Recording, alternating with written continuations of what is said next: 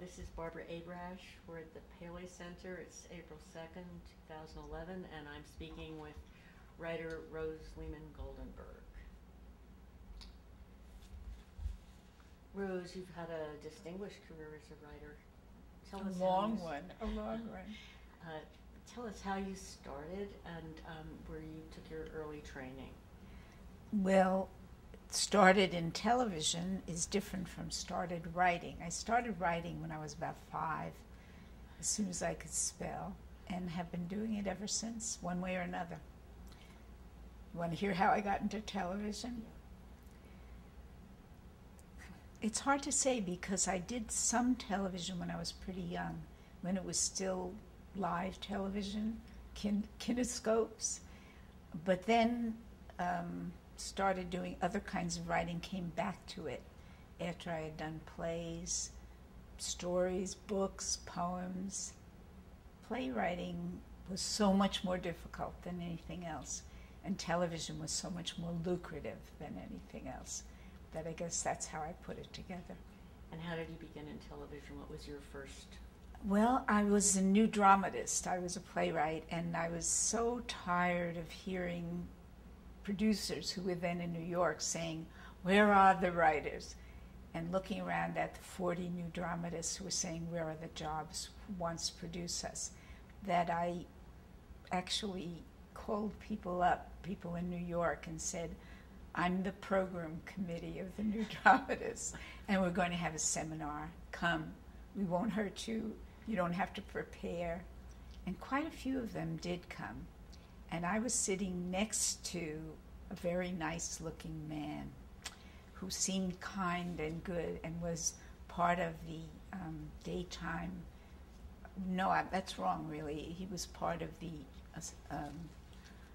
staff of CBS that put on daytime dramas and various kinds of dramas, anyway. And he was kind. People would say, "I sent you a script and you never sent it back to me." And he would say, "Send it again and I'll do better for you." And at the end of that seminar, I turned to him and I said, "I like you. I want to write for you." And he said, "Write some outlines. Bring them to me and I'll take you to lunch." And he did, and I did. And of the 4 outlines that I wrote, one actually got on the air as a dumped-out pilot and got great reviews, and I started working off it and have worked off it pretty much ever since. What was the year that happened? Well, it turned out that it was 1975, which was right before the bicentennial year, and I gave them an outline about immigrants in New York in 1910, never realizing that they might want a bicentennial program, and they did. So probably that's why it got on. And what was that program? Oh, well, it started out being called Streets of Gold, but that title was taken. So it ended up being called Land of Hope, which I felt was a terrible title. And it ended up being a dumped-out pilot, as I said, but got great reviews. It's an odd thing. It's like Mary Poppins coming down in your life finally and saying, "I think you deserve something good." It was a very unusual entry. Nobody knew excuse me, nobody in the networks knew me. In fact, one of the big executives said, "Where did you spring from?" As though I were a mushroom. And I said, "Right from your office, waiting for your secretary to let me in to talk to you." And he didn't think it was funny. That was Oscar Katz, actually, who was at that time a big name in CBS. So what was it like for women in the business when you came into it that way? Well, there weren't very many. As a matter of fact, in the production of Land of Hope, I insisted that we should have somebody else, some other woman, and so they had a production assistant who lives somewhere on this earth still, was treated very badly. And I was treated very well.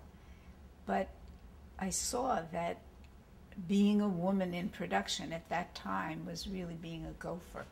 She wasn't given any serious duties. She had no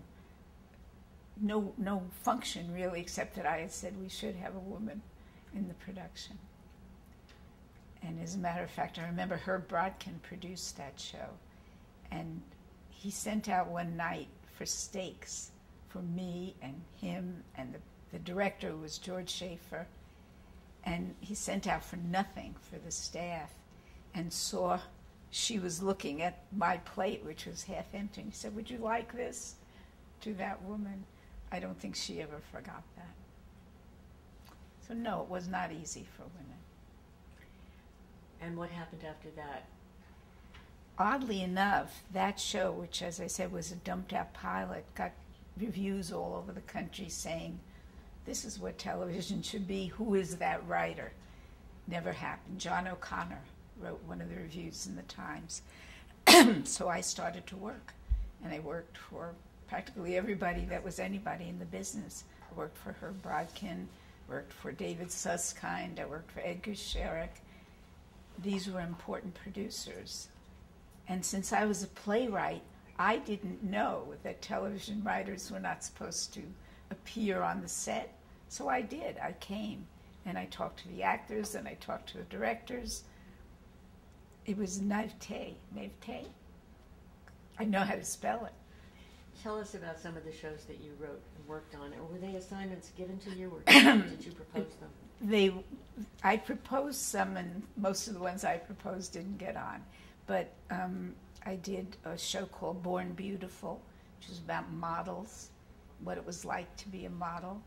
That was interesting because I had no idea what it was like to be a model, and what was like was to have been fat or funny in high school because no one liked you because you were so pretty.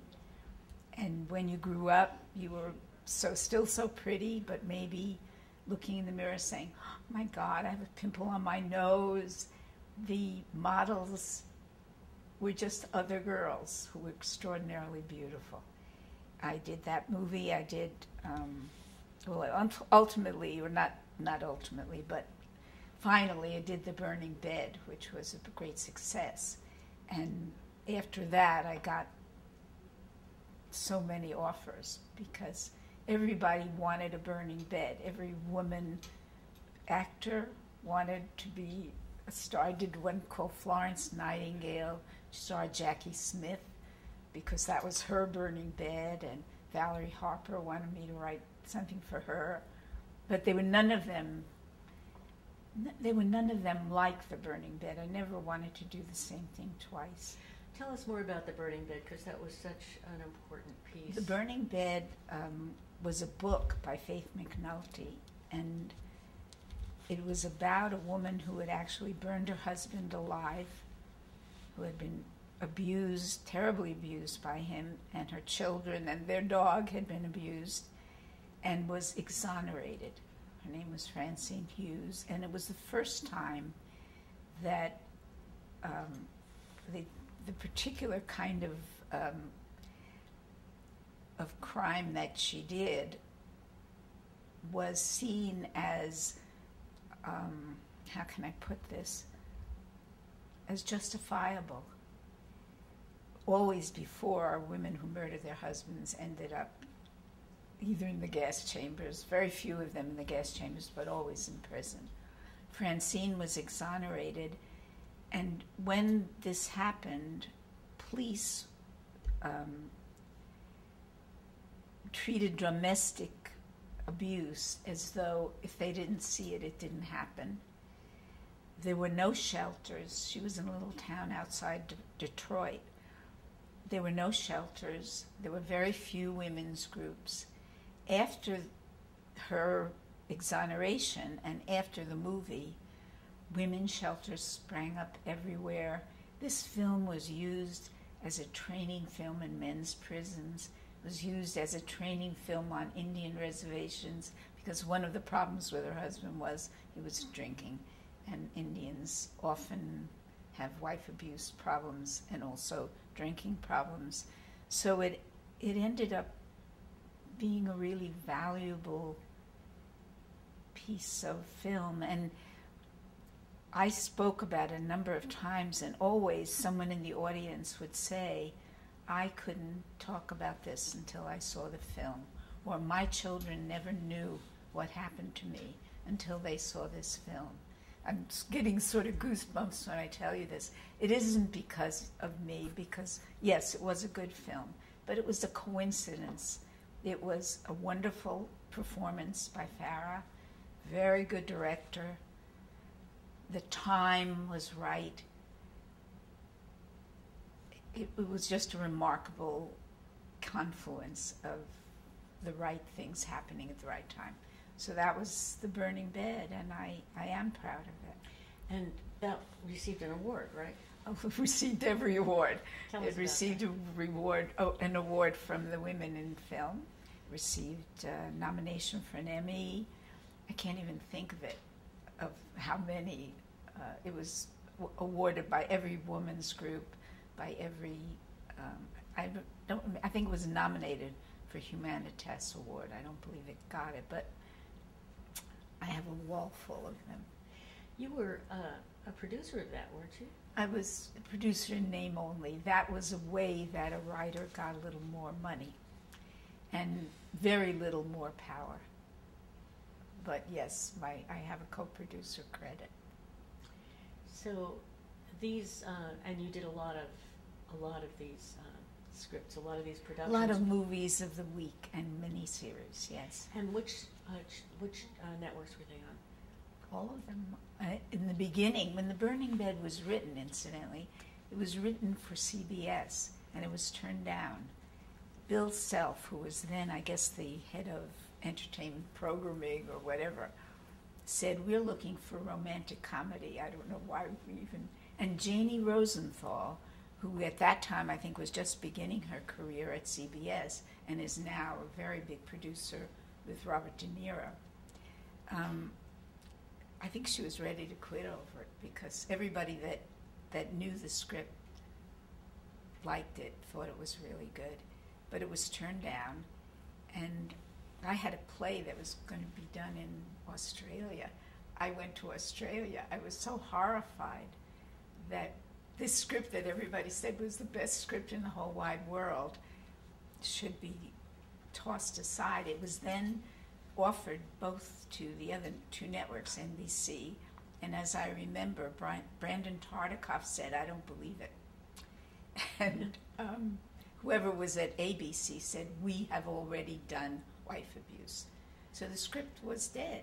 I kept showing it as an example of my work, and eventually somebody who had worked with me on something else got enough power at NBC to wake that script up again. And in it seems like one day, but it couldn't have been, it was set up at NBC and was done there. Did you ever have a yen to be a director? Yeah, and I had done some directing on stage, but it was not a time when writers and directors became one entity. That is much more common now, and I think writers who want to see their work done as they wrote it often do try to be directors or become directors. I don't quite know how they do that. I think they probably do it by getting somebody really good to be a line producer, because most writers don't know how to do that. So you were having really a wonderful career. Were there other women who were also having that kind of breakthrough, or were you? There were some, but I lived in New York. That was unusual too. Many people went to the coast because that's where the work originated. As I say, in the beginning, television was here, but it migrated to Hollywood, where apparently it was easier to get the kinds of permissions and whatever that they needed.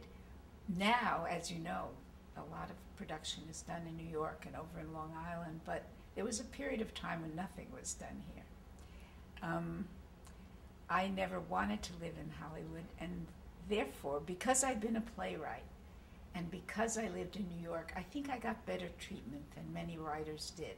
Heard a lot of bad stories about the way writers were treated, and particularly women writers. And as I say, they weren't allowed on the set. I just went to the set. But I think also New York had a cachet then and still does. And we New York writers think we're better. Hollywood writers would say, I can't work here, I have to go to New York because the weather's terrible. You have to stay indoors. Here you go to the beach.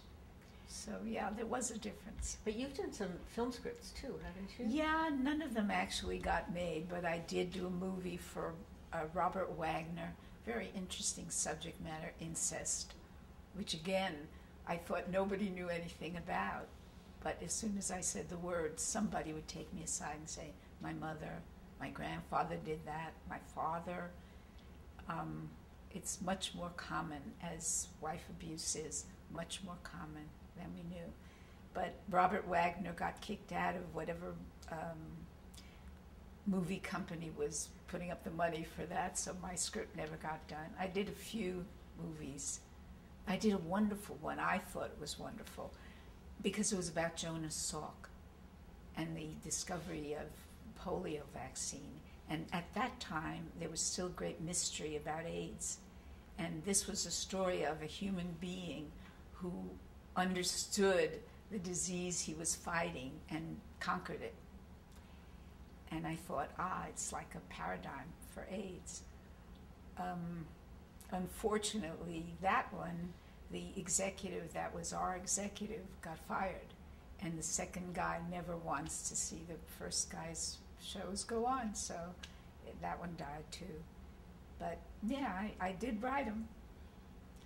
Were there any directors that you particularly liked working with? George Schaefer. He was so decent, so good, and actors loved him. Actors loved him, and he did direct Land of Hope, the first one that I did, and at the end of it, he gave me a book as a gift, and in the book, he said, always when you were right, and even when you were wrong, you were a pleasure to work with. Now, George was wonderful, and that was not only my opinion. I think everybody who worked with him knew that. Were you working with an agent? Yes, but agents never got me jobs. I usually, from the work I did, somebody would read it with The Burning Bed. Arnold Shapiro sent the book to me and said, would you do this? And I said, I would kill to do this. I would do this for nothing. I would crawl on my hands and knees to do it. But that's not why I got it, I think. They had sent it to other women writers, and there were women writers, and they were better known than I. And they had been very angry at the husband. And when I read it, I said, this is an American tragedy for him, for her, for the families. These were two people who were brought up in a tradition of the man owns the woman, you make your bed and you lie in it. The woman is responsible if the man is bad. He didn't mean it. And that, in a way, was tragedy for both of them. And also, she was smarter than he was. Almost always a tragedy. And that was my take on it, and I think that's why I got the job, and I'm so glad I did. Did you ever come up with your own subjects, or were you always given? Yes, but somehow they never got on. I did. There was a little boy who had been a dwarf. I forget what you call that now, but it's a genetic dwarf. He came from an Italian family that was very religious and hid him away. They thought he was some kind of God's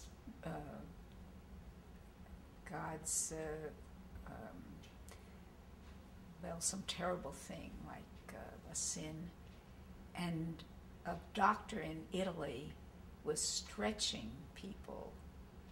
Yes, it was very painful. I see your look of pain. It was. But this mother told the little boy, as he saw his cousins growing up tall around him and he was still little, she told him about this and she said, would you want to go? And he said, yes, I want to grow. That gives me goosebumps too. It was a wonderful story. They went to Italy. The mother, who had been very limited, became an incredible woman who ultimately was a kind of paradigm mother for other mothers with children who had problems. And this little boy ended up 5'5", married, had children. I wanted very much to do that story, and I couldn't sell it. Just couldn't sell it. And I don't think I'm a writer. I'm not a seller. So pitch meetings, I don't think I was all that good. I think what I wrote on paper was why I got work.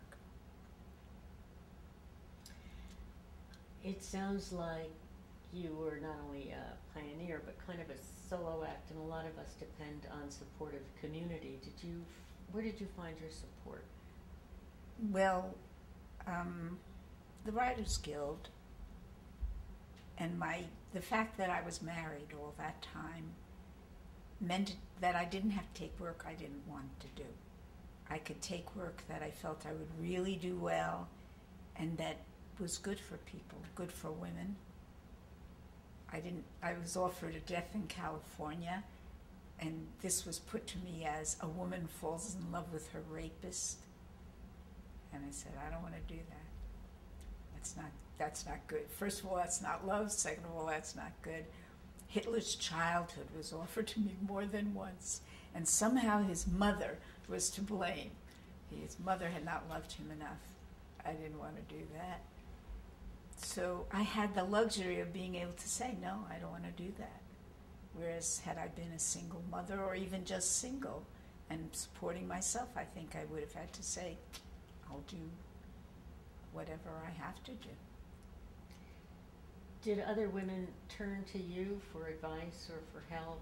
Not so much individually, but I'd be asked to speak, because I was practically the only woman in New York making a living at some of these times. And when I would speak to other women writers, most of them were younger than me, younger than I, they would say, what does your husband think about it? How do you manage to get your housework done? What do your children think about it? So I realized that it was hard for women. They had these other concerns. It wasn't just about making a living. It was about living the life of a real woman, and at the same time living the life of a real professional writer. Did you feel that you had to balance things? Did you feel the stress of that? You know, when I was writing The Burning Bed, I had a little studio up in the attic. We had a house in Teaneck. And my son was a teenager then, and he had a lot of things that he had to deal with, and he would come up and sit until I would notice him, and then I'd say, what's the matter? And he would tell me. And I felt maybe I'm not giving enough time to my children. And during that period of time, and not because I asked him to, he said, Mom, I'm so proud of you, because you're doing what other people only dream of doing, and win, lose, or draw, you're doing it. And that meant so much to me that, yeah, my kids were not getting me full time, but they were proud of me. And what about your husband? Well, he was proud of me too. He used to keep scrapbooks about me, and he was very successful in business. So I was no threat. I was his wife, and I was doing something that he thought was good, and got my picture in the paper, and he was proud of me. You're not writing for television anymore. Why is that? Well, the last movie that I did for television was called, it ended up being called Dark Holiday. It started out being called Nightmare in Turkey, and you can see why that Turkey script was not a very good thing. But during the course of that, I was working for a director-producer who also considered himself a writer. And some of his comments I felt weren't apt. And then I saw one of the movies he had written, and I realized that he was a terrible writer. But beyond that, at the last, it was starring Lee Remick. It was an Orion film, and there was a money problem. They weren't sure that they could get it on, and a third draft was asked of me. And I said, I signed on for 2 drafts and a polish, and honestly, I've done a lot more than that. I think you should pay me for a third draft. Probably I had an agent somewhere who said that, but that was my feeling. And they said, don't worry about it, Rose. The producer will write the third draft if you don't feel that you can do it. And I called up the producer, this director-producer, and I said, is that true, Peter? Who shall be nameless, yeah. I said, is that true? Did you say that? And he said, I'm doing it for you, Rose, because you don't want to do it. And I thought, wow, I'm being bullied into doing this. It's like blackmail, but I'm not going to let somebody else write on my script. So I did that draft. We got it on. Lee Remick was lovely in this movie, and I thought, I want to do my best work. I don't want to do this anymore. And I didn't do it anymore. I just didn't. I was offered a couple of things, and they were none of them things that I would have killed to do. And I started writing novels, and that's what I'm doing. What year was that? Oh, gosh. It would have been probably around 1990, maybe. You know, I don't really remember. I'm guessing that The Burning Bed was aired in '84. This was aired. This one did get on. It was aired, and it was just before Lee Remick got sick and died. She was already ill when she made it, and she was so lovely, and she was so good in it. But I didn't really want to do another movie where I was told, if you don't want to write the script, why, we'll do it. You mentioned gathering the writers together in the beginning, and I know that you were professionally active. You were active with Writers Guild, weren't you? Oh, yes, yeah. Yes, I was on the board for years of Writers Guild. What kinds of issues were you interested in? Well, actually, interesting that you should ask. I was interested in everything, but I was interested mainly in the copyright, because that's why we have no power. The Writers Guild gave up the copyright early on in order to be able to be a union that could negotiate. And it was necessary. Writers were writing for nothing. But that was long before I even started writing. But the fact that we have no copyright, that film writers, television writers, radio writers in this country give up their copyright. We have to be employees. We can't even be contractors. We have to be employees in order to have a union that can negotiate a contract. And of course, I'm very interested in unions, but because you don't have a copyright, the producer holds the copyright, or the network. When they say to you, do this, and you say, I don't think it's good, they say, don't feel bad. We don't want you to violate your integrity. We'll get another writer. It's not yours. It's never yours. And the writers who have these remarkable series like Mad Men are functioning like writers who have copyrights. They're also, I'm sure they do have, I'm sure they've made their kind of deal. But ordinarily, the writer of television, movies, and radio has no copyright, and therefore is an employee who can be replaced. So when you were active in Writers Guild, was that an issue that you were pushing? That was an issue that I was particularly caring of, and at one point we were trying to get the copyright at least in public television. And now that I'm out of the guild, I'm not out of it as a member, but not on the board, I don't know if that ever happened. But writers who have a lot of clout try to negotiate that. It's like having a child and giving it over to somebody else, and you have no power to hold it. Do you feel that as a writer, you were treated, that men and women are treated in approximately the same way as writers? Or No, they're not. But I happen to have been treated very well. When I hear the horror stories of some writers and what they go through, I don't know exactly, except for The Burning Bed, in which I was not treated very well. Everything else, I was always treated like a writer, like somebody that really had done something that was unique and wonderful. And I was very lucky, I think, in my treatment. And I also never felt that I was turned down for anything because of age. I was not able, really, honestly, to join the writers who I believe had a suit against the industry because they felt that they had been discriminated against because of age. If I was, I never had any feeling that I was. You said that you weren't treated well on the burning bed. Do you want to say No, more? well, I don't know how much I really want to talk about that because, but it's all true. The burning bed was originally developed by Arnold Shapiro, and he came to me, offered me this book. I went down to that little town with him, spoke to everyone, although Faith McNulty had already done that. We wanted to know that what Faith thought was the truth of the story was indeed the truth. And Arnold, who wrote and produced Scared Straight, and now has another show on similar about women and teenagers in prisons, Arnold is scrupulous about the truth. Then, as I told you, it was turned down by 3 networks. It was sort of dropped by everyone.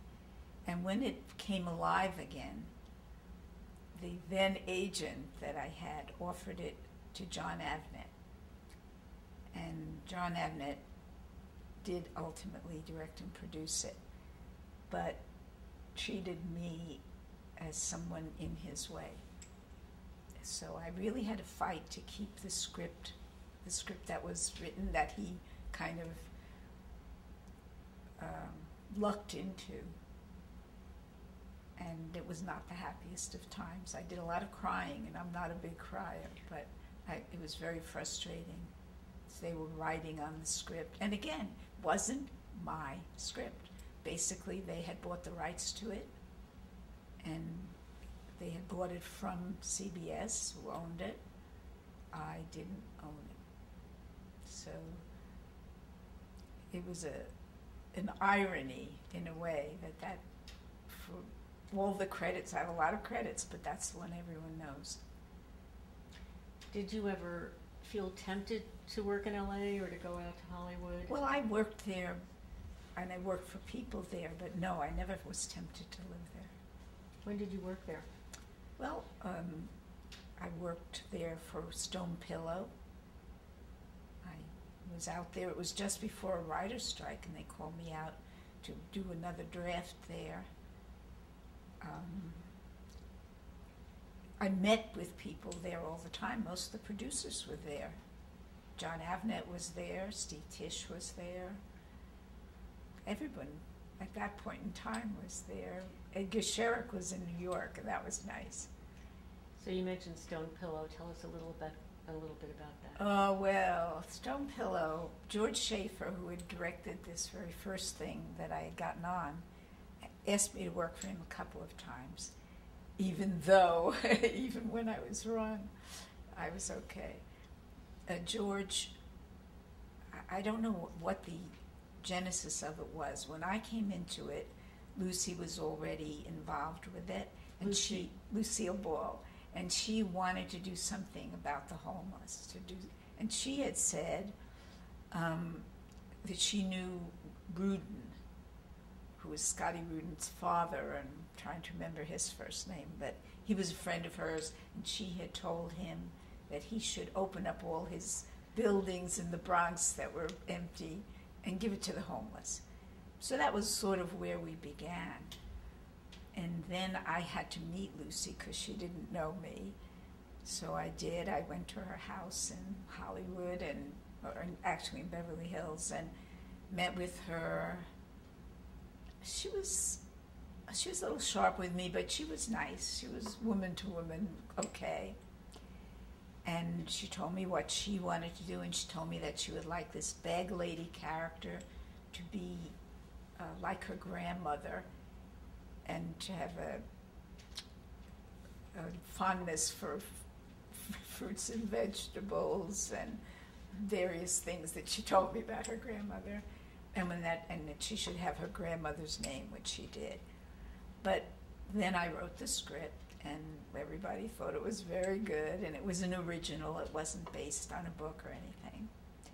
And we shot in New York because that's where the Bag Ladies were. In those days, now you've got them everywhere, alas, but in those days, New York was full of street people, and Lucille Ball was very difficult, very difficult. And one of the reasons, I'm sure, was that we shot on the street, and people would come up to her and say, "Didn't you used to be Lucille Ball?"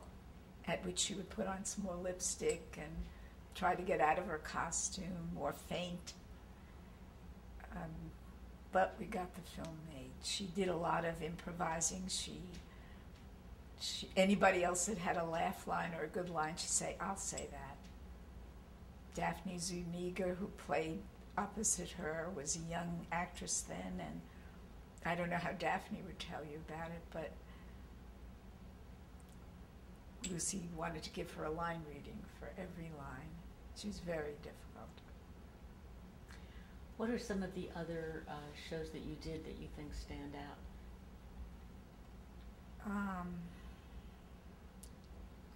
Well, the one about the models, Born Beautiful, got awards too.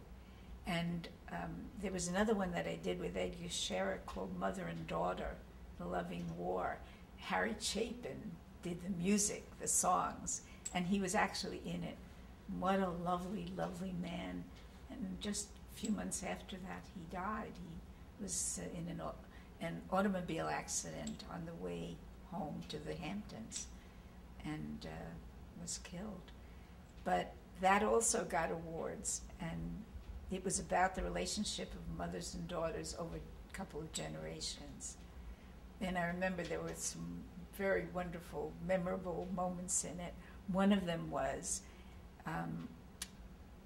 Edgar called me and he said, "I want you to come out to the coast. Tuesday's coming Wednesday, so I'd like you here Thursday." But she was playing a mother. She had never played a mother. She'd always played the ingenue. So she was quite difficult, and I had heard that she said to the director, "I was a star before you were born, and I'm not going to take acting directing from you." But again, it was a very successful movie. It did very well. It won some awards. And it was a touching movie.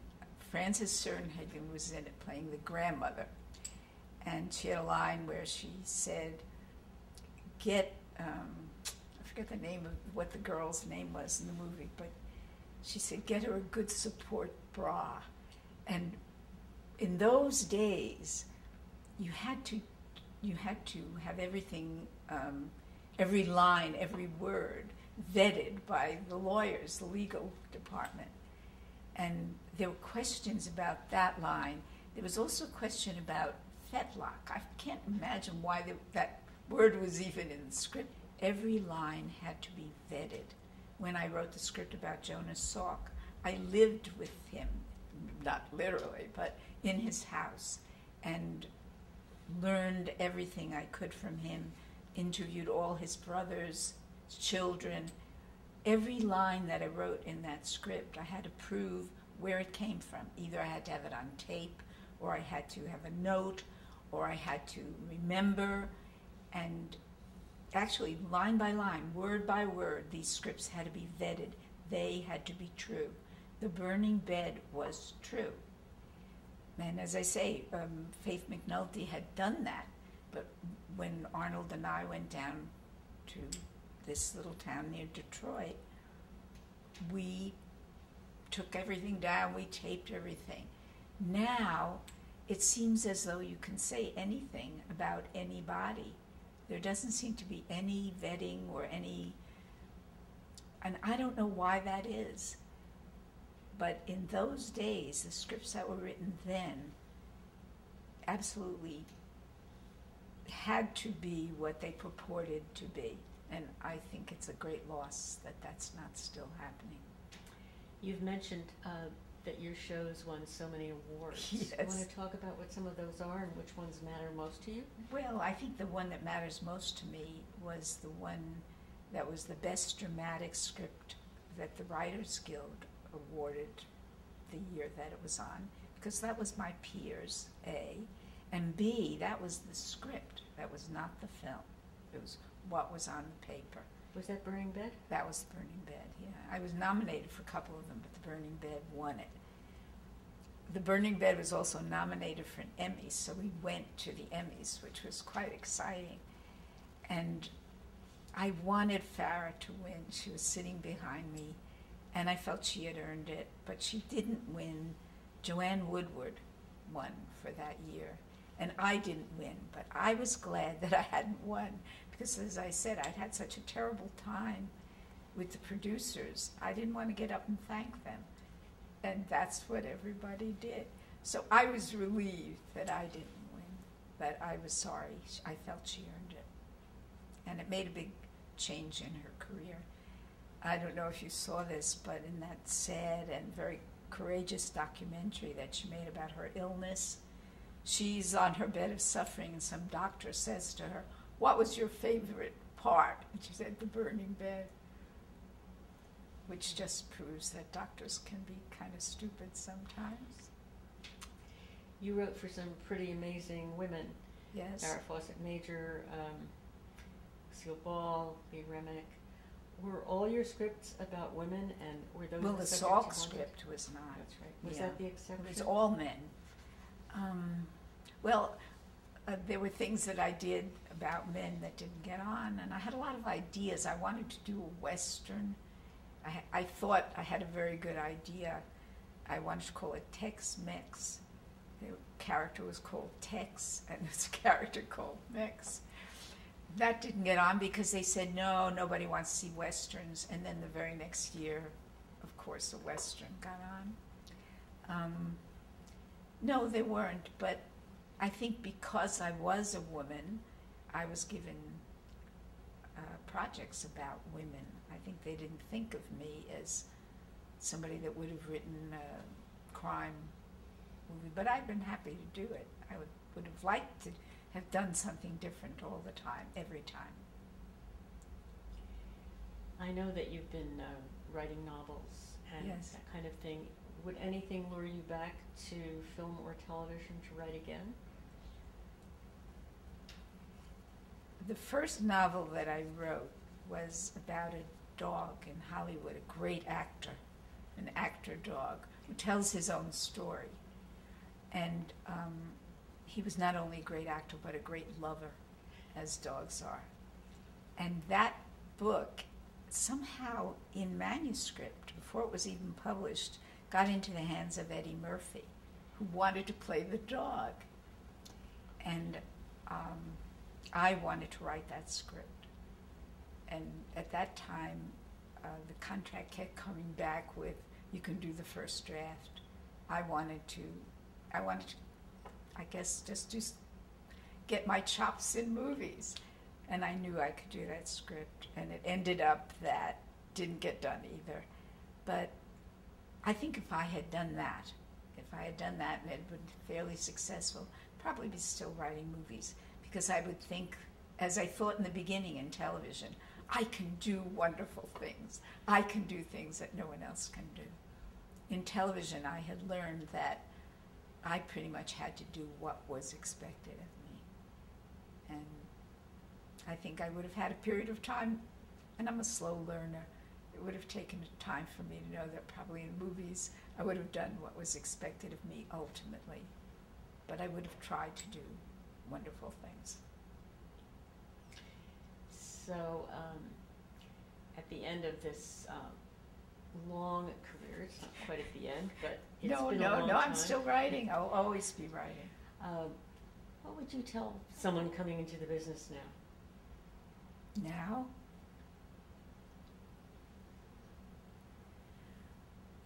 A woman. A woman. Things are much, much better. There used to be a time when you'd look out over the Writers Guild and you'd see not even a tenth of the members were women. Now, maybe half, maybe slightly less than that. Things are much, much better. You're not anymore consigned to writing about dogs, fashion, We can write about anything. Women are very tough-minded now. And I think, especially in the theater, the credits for women, it's amazing what they are thinking about writing. But I guess I would say for a writer coming into the field, don't let anything discourage you. Everything will seem to be set up to discourage you. It's very hard. Anything where the rewards are great, everybody wants it, whether or not they are capable of doing it. It's very hard. The competition is plentiful, sometimes good, sometimes not so good. But I think one of the valuable things I learned was don't be discouraged by rejection, because it is not what you present the first time, it is how you come back. If somebody rejects you and you can come back strongly with what you think was what they wanted, or the second draft, a good second draft, if you can write the best second draft that could be written, that's more impressive, I think, than anything you present the first time. And that's a hard lesson, really, but I think I would say that it's one of the truths. I had a script, the one that I wrote for Edgar Sherrick. We went out to California to talk to the executive at the network. And when I walked in, voices everywhere were saying, Rose Goldemberg is here, Rose Goldemberg is here. It was so exciting. I thought I was somebody. And when we sat down, they told me how much they loved my script, but they had some notes, and they gave me the notes. And I went home to write the second draft. But the notes, some of them were very specific, like line readings and things.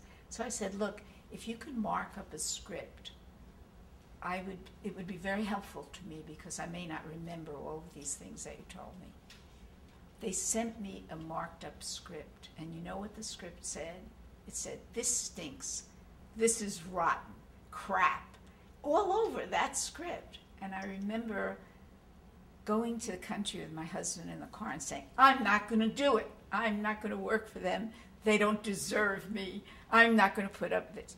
And he said, do you want to get your show on? And I said, yeah. And he said, write them a stunning second draft. And I did.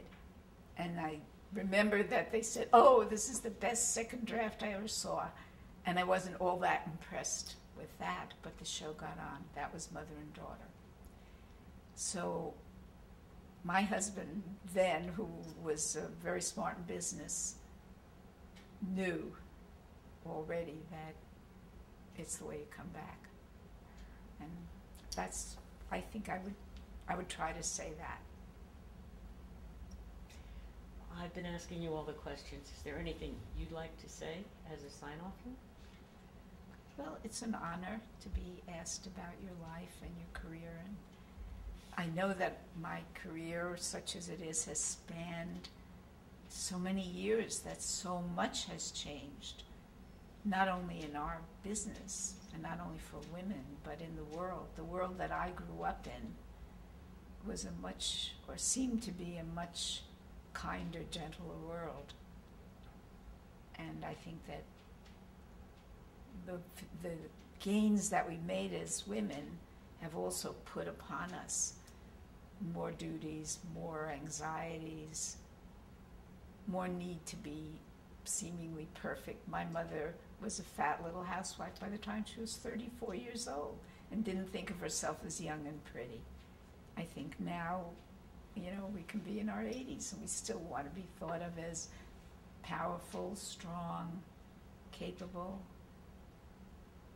Many, many changes. I'm grateful that I grew up at an easier time, but I'm still grateful to be here. Thank you so much. You are so welcome. Thank you. Did you get what you wanted? I hope so. Very nice. Thank you.